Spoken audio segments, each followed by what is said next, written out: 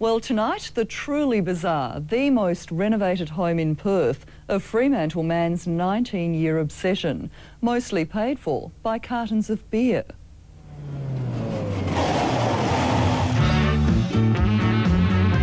I'm an obsessive builder and a local city council nightmare. Good morning, miss. Can I help you, son? I wouldn't be surprised that it is the quirkiest house in the state. Welcome to the house of fun. Now I've come of age. It would have to be the most over-renovated house in Perth, for sure.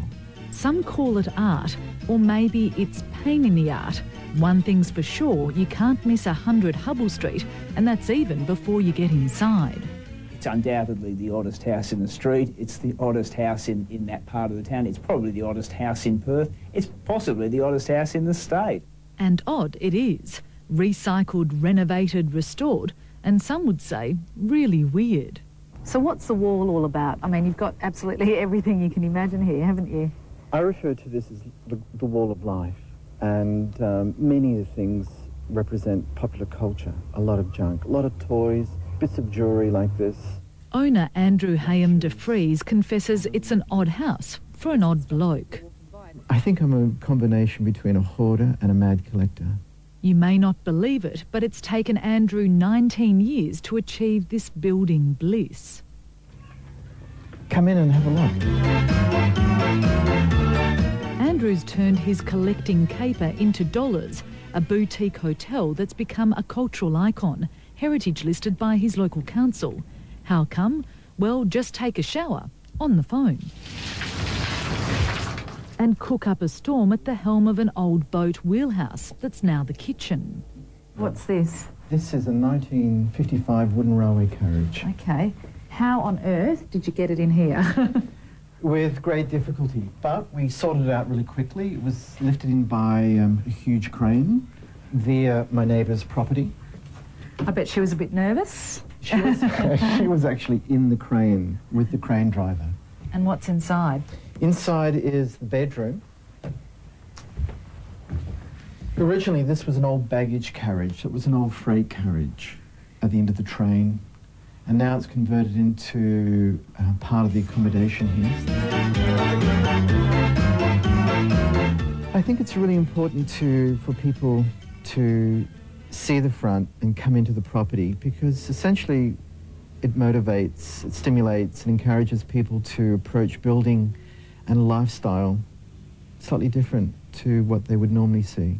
Andrew's involved the whole neighbourhood in his project. Locals fill what Andrew calls Lola, the bin.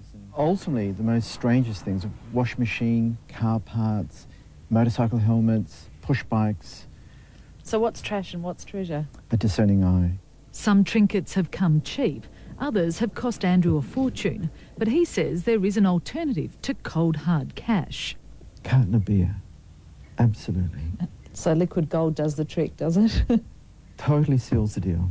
But his happy home has come at a price. The house has given me a lot of joy, a lot of fun, to the detriment of women in my life, a lot of artist friends. And let's face it, I've created a lot of problems for the council. He's a nightmare because he takes so much of your time. I mean, probably all the houses I've had to deal with in the town over 6 years, his has probably taken more time. Nightmare, he's pretty intense. Local councillor John Kirkness says Andrew has bent the rules.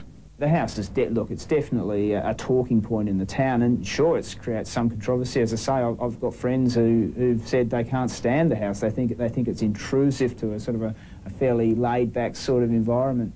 I guess that's a subjective call, and where my subjective role as a councillor is involved, well, I've made a call that I think it's contributing. For now, Andrew's won the battle with the council at least, but says it may be time to put an end to his crazy collecting. Slowly winding up this year. But then again, I've said this to many of my friends and they've laughed at me, thinking it'll never end, Andrew. I'm going to prove them wrong. Andrew is a quirky guy, and the house is quirky. I mean, really, the house and Andrew, they're one and the same. Claudia Bertorillo with that report.